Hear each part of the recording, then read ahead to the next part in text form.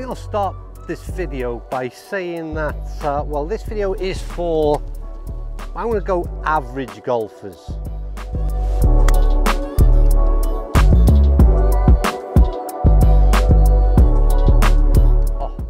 And that's important because what I'm about to say, well, it's for the masses and not the minority. Sit down, sit down.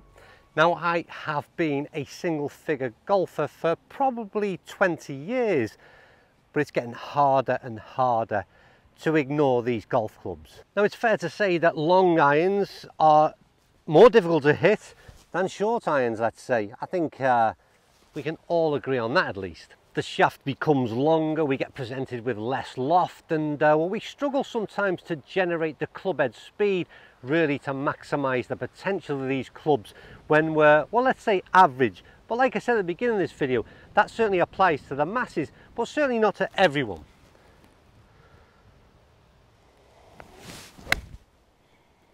Now, in recent months, I have come across so many different options in that longer end of the bag that I thought, well, I'm going to put together some options at least, and really, oh, I thought that was in. Genuinely believe that this could be the end of the long iron as we know it. And those irons I'm referring to generally will cover a sort of maybe 21 to 26 degrees, let's say. So anything from sort of a 3 iron through to possibly, certainly through to a 5, possibly even a 6 in some cases. It's in the bunker, is it? Get over. Oh, it bounced over. If that was in a medal round, that'd have gone right in the middle of it. So I'm going to make a bold prediction, and that prediction is that in, I'm going to say possibly in the next 2 to 3 years, you will see the makeup of iron sets become different. And by different, I mean they will start to more commonly exclude the likes of a 5 iron, a 4 iron. They're all starting to diminish already, but the combination sets that I'm talking about might be a little bit different to what we're seeing right now. The next shot I'm faced with is typical, where we've sort of got 180 to the bunkers on the right. This is very much a layup shot, second shot for me in a par 5.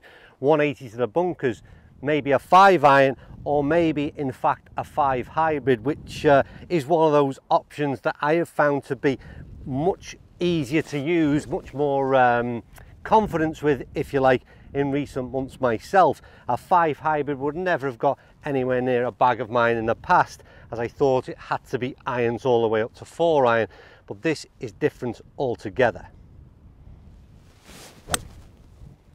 That's right on line. It's a good ball flight, no great effort required.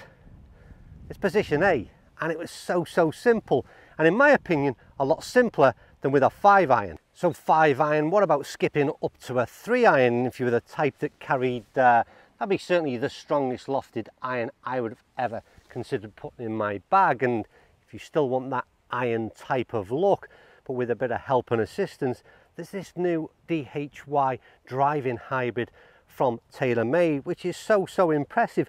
Looks nothing like a traditional 3 iron in terms of how slender that might be, but gives you a bit of bulk and mass. And yet again, I can't understand why anybody would choose to have a 3 iron over a 3 DHY in the bag. It just makes it so much simpler.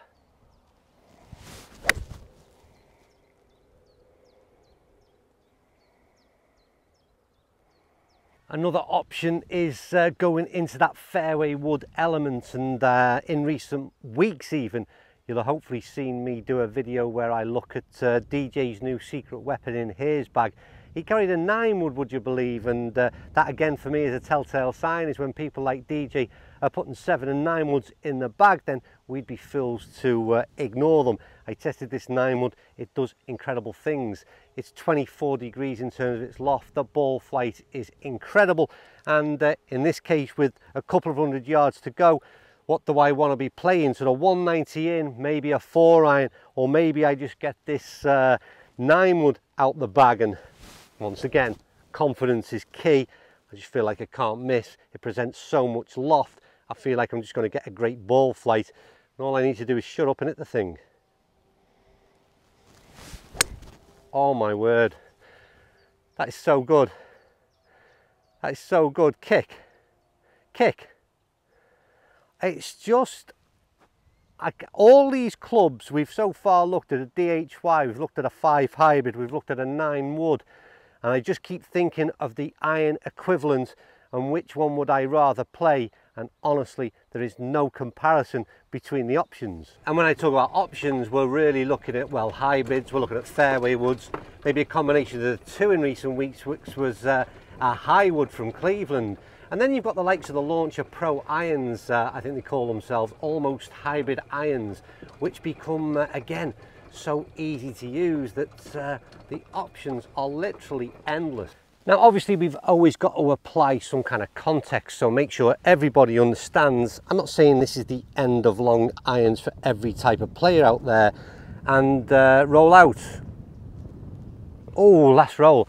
What I'm saying is you've obviously got to consider where you play your golf. So if you play typically links golf and windy conditions, then long irons will be very much needed, I suppose is the right way to put it.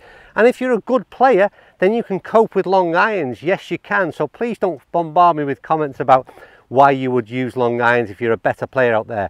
I'm talking about for the masses, and what I'm saying is they're difficult to use. We do find them hard to use, and I can't believe that the options I've found in recent weeks, months, have just opened something up to me that I never knew existed, to be honest with you. And then one other comment which is often made is, well, you know, do they make you, are you going to score better, and do they make you a better golfer? And well, arguably maybe they do, maybe they don't, but the point being, I get so much more enjoyment out of seeing these balls fly into the air than I do in struggling to hit a 3 or a 4 iron. And for many golfers, that's a real enjoyable element, is just to see, stop struggling with that long iron, stop trying to make it work, get something like this in your hand, which is going to make seeing your ball flight just a little bit easier on the eye.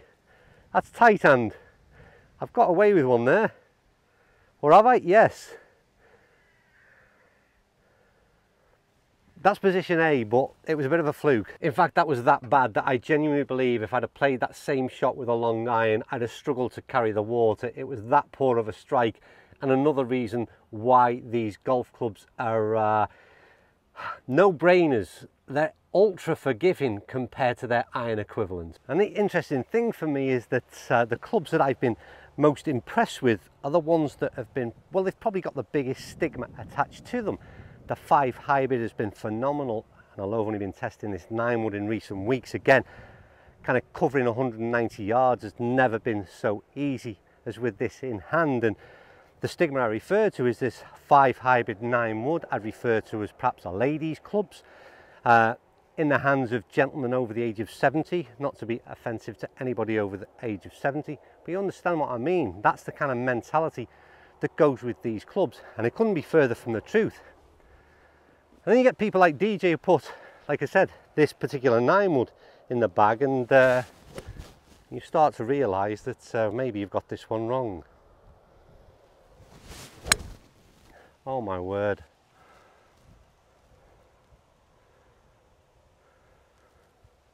Honestly, they blow me away. Now, one other thing we talk about a lot on the channel is the flexibility of your bag, and for me, depending on where you are distance-wise out, I don't want to be playing a 3 iron, a 4 iron, or possibly a 5 iron out of the rough. I find that, again, a hybrid is a far easier option. So for something like this, I'd gladly play I'd play the 9 wood. You've got a 7 wood option, and in this case, a 5 hybrid. But all of them sort of, it's where for me the bulk of the club head just suggests mentally that it's going to get through this grass better than I would with an iron in hand. Now maybe that's just me. I've been hitting the ball well so far. This one's a bit tighter, and we've got to cover the bunker, so come on. That's absolute, honestly,